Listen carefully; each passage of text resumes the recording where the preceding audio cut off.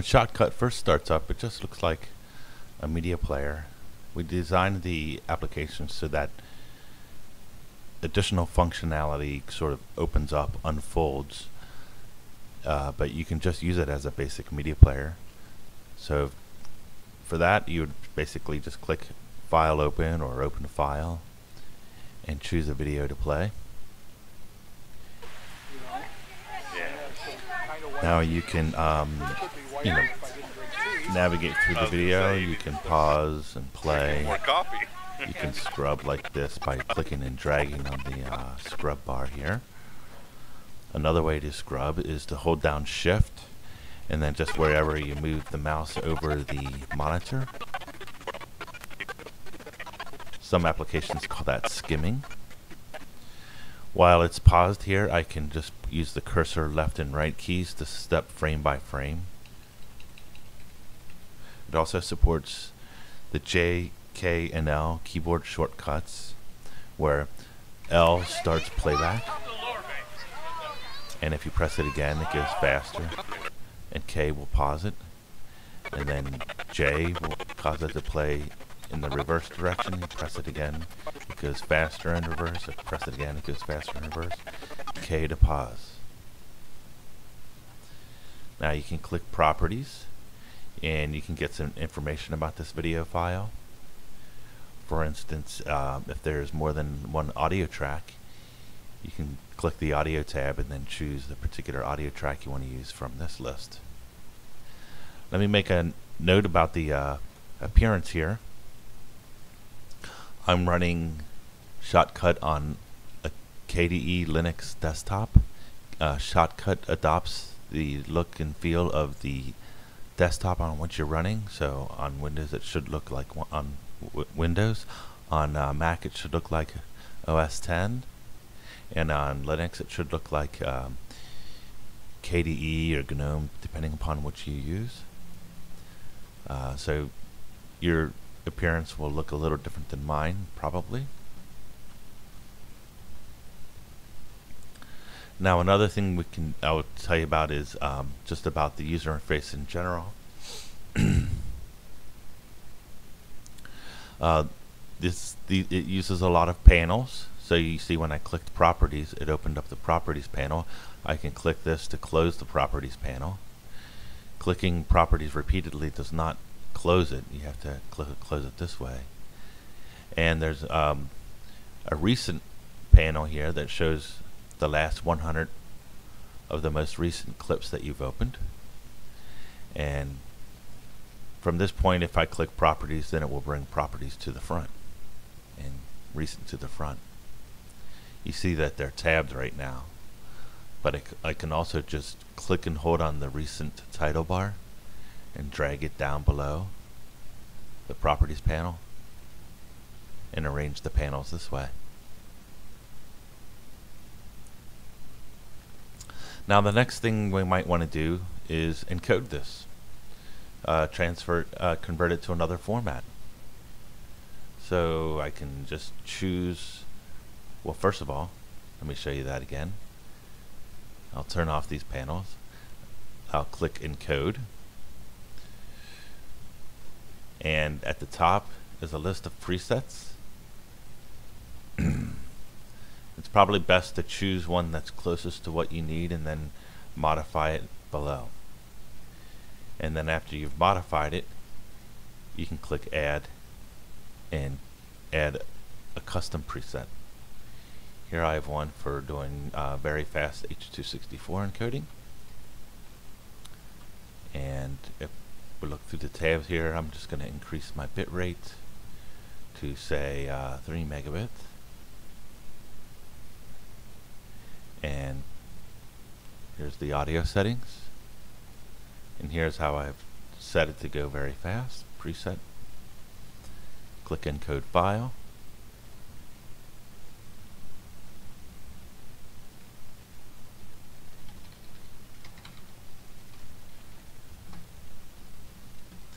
now it opened up the Jobs panel automatically, and it's now running the render or encoding job.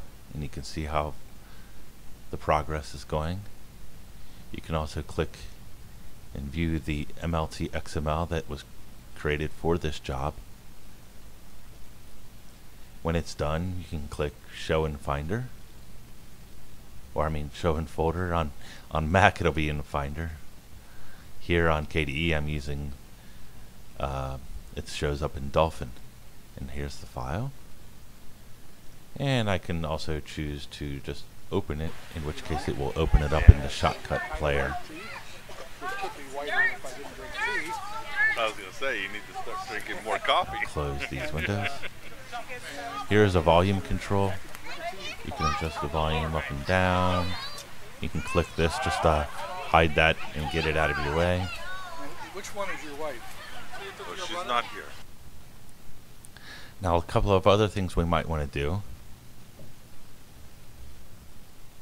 Let's see here. Oh, let me show you this. I'll switch over to a folder view here, and another way you can open up a video file is just to drag it and drop it from your file manager into the program. There we go.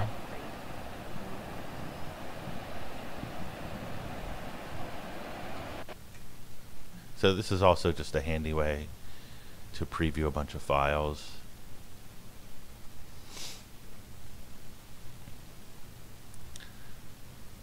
Now let's say we wanted to do some additional things to this video before encoding it. For instance, we might want to remove this introduction to the video. Just get straight to it. And for that you do what's called setting an endpoint.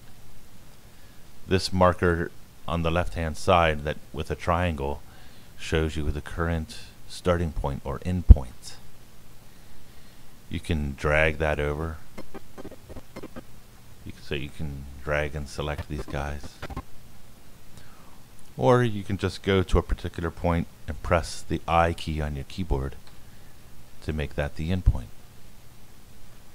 One handy thing to do is while you're playing is you can just repeatedly press O or I to nudge those things along.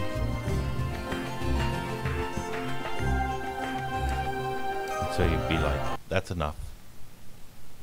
Okay. And now I can show you what these keys do on the player control. So this will go to the left point, which will be either like, if we're down here, it'll go to the out point, it go left again, it'll go to the end point, go left again, it'll go to the very beginning of the clip. Now if I encode this, I am only going to encode this section that's been selected.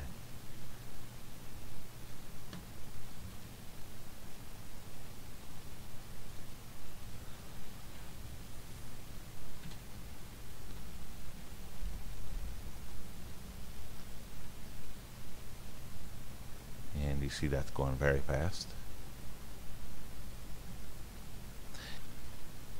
Another thing you might want to do, I'll go ahead and trim it down, is apply some filters to adjust the image quality. So you can click filters to open up the filters panel, and we'll click the plus sign here to choose a filter. Some of these are going to go off your screen. My pop-up menu is going off the screen capture here. But let's choose, say, for instance, color grading. And here you have a color wheel. This is a hue and saturation wheel and a value vertical slider. So we could adjust this to be a little bit more, say, on the red side.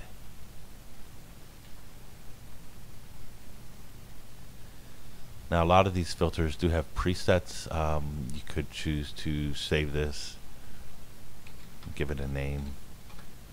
You could make one that's, say, bluish. There's reddish. Here's bluish.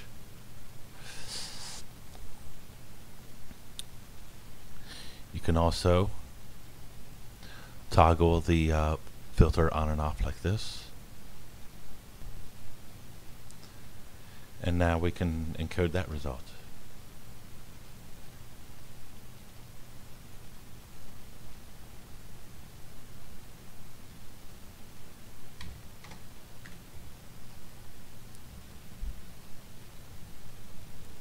we can go ahead and continue to do work while that runs in the background.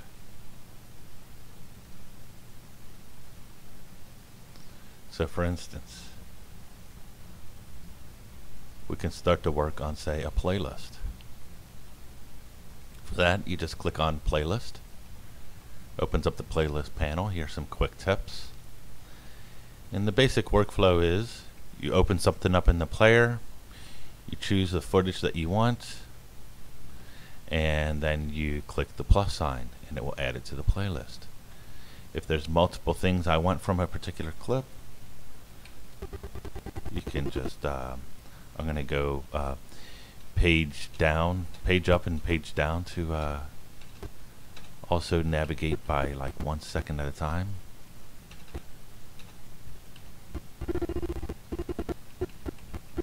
So we'll mark this jellyfish and dolphins.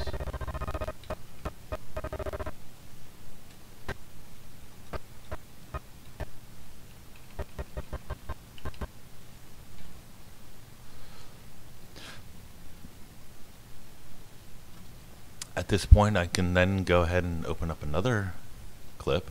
Let's say this shot of Big Sur that I have.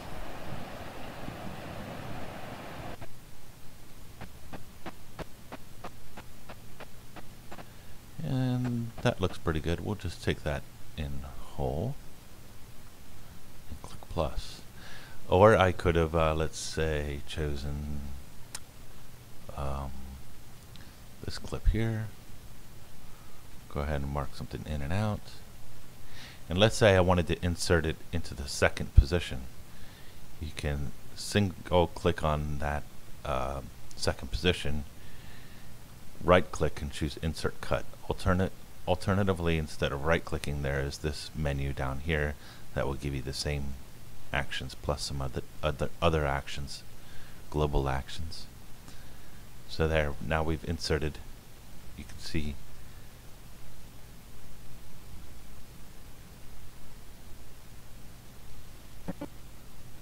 this guy here. At this point we have a playlist, and if we choose to encode,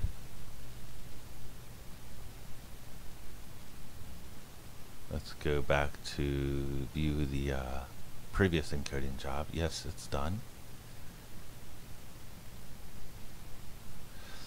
And we can encode to this.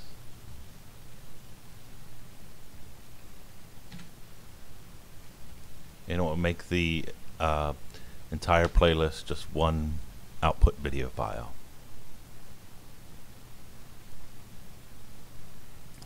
As you can see, it's going a bit slower because we have more footage to encode.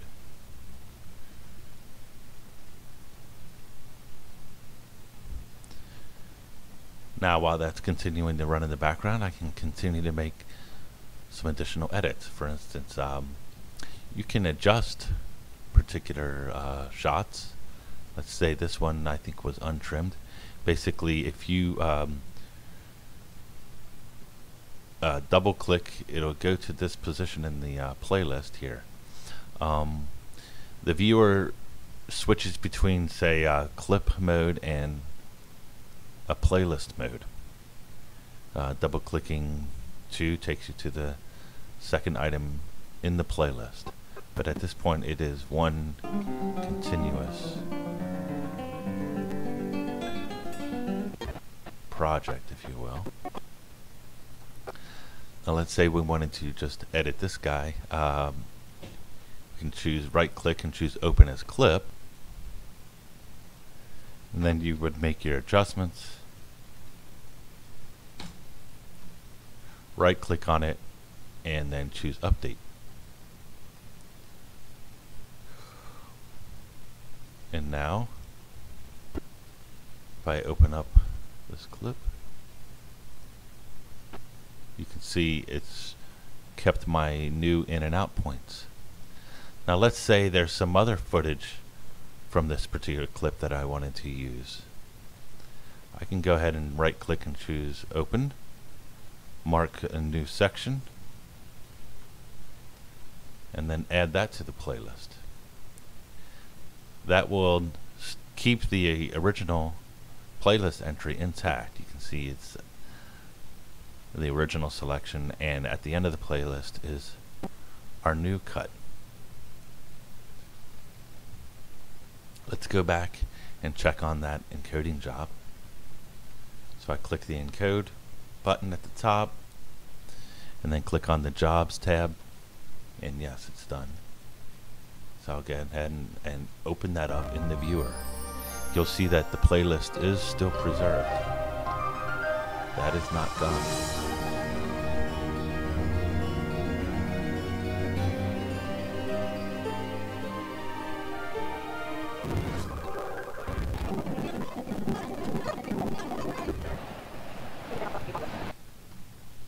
And that's the output of our previous iteration of the playlist.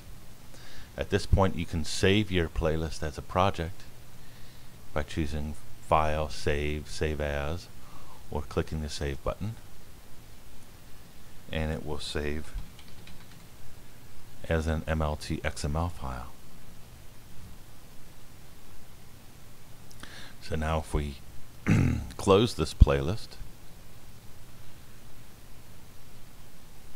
and close the playlist panel, we're back to the starting point, and if we choose open our project, and you see it automatically opened up the playlist panel, populated our playlist with thumbnails, and starts playing it.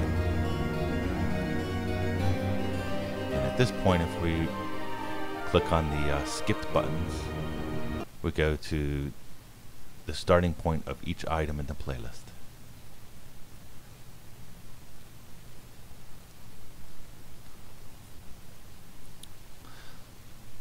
I should point out also that there is a history panel.